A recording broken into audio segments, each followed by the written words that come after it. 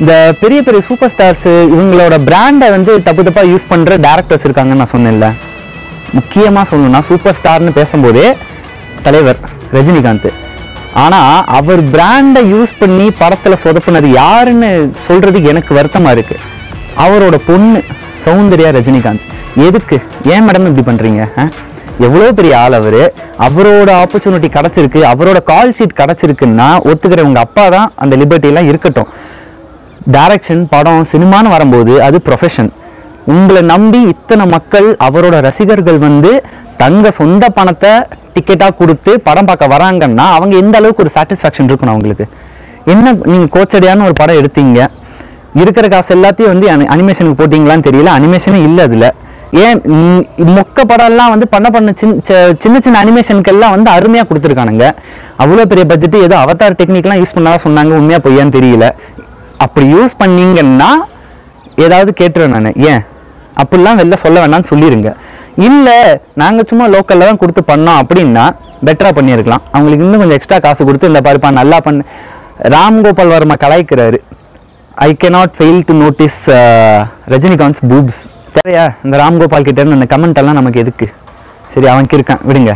ரெண்டாவது VIP 2. என்ன நீங்கள் ஒன்று அப்பாவோட பிராண்ட் நேம் யூஸ் பண்ணி ஒரு படம் எடுக்கிறேன்னு சொல்லி சொதப்பிட்டீங்க. இல்லை மச்சனை வந்து ஒரு படம் எடுத்திருக்கான் நம்ம தனுஷ் ஒரு இதுக்காக ரெக்கார்டுக்காக. அவர் ஒரு படம் எடுத்திருக்காரு, அவர் ஒரு செம்ம நேம் ஹிட்டு கொடுத்துருக்காரு. அதோட பார்ட் 2ன்னு சொல்லி எதுக்கு இது? நீங்கள் பாட்டுக்கு அமைதியாக ஏதோ ஒரு படம் பேரை வச்சு எடுத்துகிட்டு இது என்னோட அட்டம்ப்ட்னு சொல்லிட்டு போயிருந்துருக்கலாம். இப்போ VIP ஃபஸ்ட்டு பார்ட்டுக்கான பேரும் கெடுத்துட்டிங்களா? நல்ல அருமையாக இருந்த படம் VIP 2ன்ன உடனே அப்படியே அந்த கிரேஸ் ஃபுல்லாக வந்திருக்கும் இங்கே. அதே மாதிரியே கோச்சடையான் சூப்பர் ஸ்டார்னு ஒரு பிராண்டு, அவங்க பொண்ணோட ஃபஸ்ட்டு படம். அந்த பொண்ணு வந்து அனிமேஷன் அவதார் டெக்னிக்னு என்னென்னமோ ஹைப்லாம் கிரியேட் பண்ணியிருக்காங்க. இந்த ரெண்டுத்துக்கும் நீங்கள் வந்து ஹைப் எவ்வளோ கிரியேட் ஆகுதுன்னு பார்க்காமலாம் நீங்கள் டைரக்ஷனுக்கு வந்திருப்பீங்க. நான் ஓகே, நான் சூப்பர் ஸ்டாரு நீங்கள் ஒரு இதில் வளர்ந்தவங்க, அதெல்லாம் நான் தப்பு சொல்லலை. ப்ரொஃபஷன்னு வரும்போது நான் என் காசை கொடுத்துருக்கேன் மேடம். எனக்கு அதுக்கான இது வேணாமா சொல்லுங்கள்? அதுக்கான சாட்டிஸ்ஃபேக்ஷன் இல்லாமல் எத்தனை பேர் பின்னாடி வருத்தப்பட்டிருப்பாங்க. சரி, அடுத்தது இப்போ ஒரே ஒரு சின்ன டேரக்டரை பற்றி சொல்லிக்கணும்னு நினச்சேன். நம்ம ரவிக்குமார்.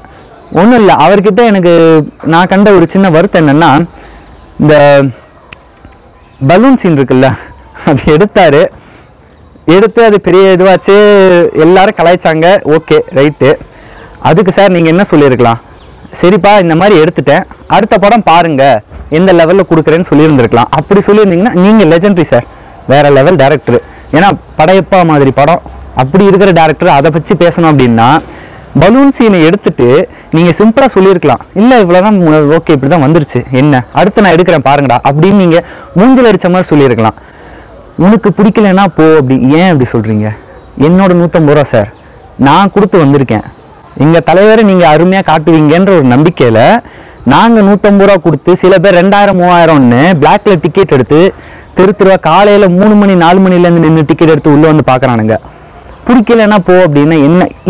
இல்லை சார் நீங்கள் சொல்லலாம், நாங்கள் தலைவர் ரசிகர் தானே, என்ன பண்ணாலும் நீங்கள் பார்க்கணும், என்ன பண்ணாலும் நீங்கள் சார் என்ன பண்ணாலும் பார்க்கலாம், என்ன பண்ணாலும் பார்க்கணும், இப்படியே தமிழ் இண்டஸ்ட்ரியை கொண்டு போகணும்னு நீங்கள் நினைக்கிறீங்களா? நார்த்தில் போயிட்டு என்னடா இப்படி நடிச்சு வச்சுருக்கான் அப்படின்னு கிண்டல் பண்ணுறானுங்க சார். எப்படி என்னன்னு பேச முடியும்? நீங்கள் பார்த்துருக்கீங்களா விஜயகாந்த் வீடியோ, இந்த வீடியோ அந்த வீடியோ, இவர் அதில் போகிறாரு, இந்த இவர் சிரஞ்சீவி ஒரு லாரி கடியில் போகிற வீடியோ, இதெல்லாம் வந்து ஹாலிவுட் டாக் ஷோஸில் வந்து கலாய்க்கிற வீடியோவை போட்டு இது பண்ணிட்டு இருக்கானுங்க, கேள்வி கேட்டுட்டு இருக்கானுங்க. அந்த மாதிரி சீன்ஸை நீங்கள் எடுத்து கொடுக்குறீங்க. இதுதான் எங்களோட வருத்தம். அவ்வளோ லெவலான டேரக்டர்ஸாக உங்களெல்லாம் நாங்கள் வச்சு பேசும்போது இப்படி இதெல்லாம் எடுத்து எங்களுக்கு நீங்கள் அவமானத்தை தேடி தரீங்க. அவ்வளோதான். உங்களுக்கு பிரச்சனை இல்லை, நீங்கள் பாட்டுக்கு எடுத்துகிட்டு போயிட்டே இருக்கீங்க அடுத்தடுத்து படம்னு. எங்களால் முடியல 150 200ன்னு கொடுத்துட்டு வந்து பார்க்குறோன்னா எங்களுக்கு தயவு செஞ்சு அந்த சாட்டிஸ்ஃபேக்ஷன் கொடுக்குற மாதிரி எடுங்க. அப்படி எடுக்கலைன்னா அதை ஒத்துக்கிட்டு அடுத்து வேறு நல்ல படமாக எடுக்கிற ட்ரை பண்ணுங்க.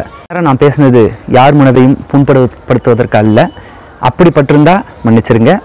ஆனால் சப்போஸ் இந்த விமர்சனம் வந்து உங்களுக்கு பிடிச்சிருந்தா பகிர்ந்து கொள்ளுங்கள். இல்லை பிடிக்கலைன்னா மாற்று கருத்து தெரிவித்துக்குங்கள். இல்லை காரி துப்புன்னு தோணுச்சுன்னா துப்புங்க, தொடச்சிக்கிறோம். நீங்க யாருடா லாடு மாதிரி பேசுறீங்க அப்படின்னு கேள்வி கேட்கறவங்களுக்கு லார்ட் லபக் தாஸ் சேனலுக்கு சப்ஸ்கிரைப் பண்ணுங்க.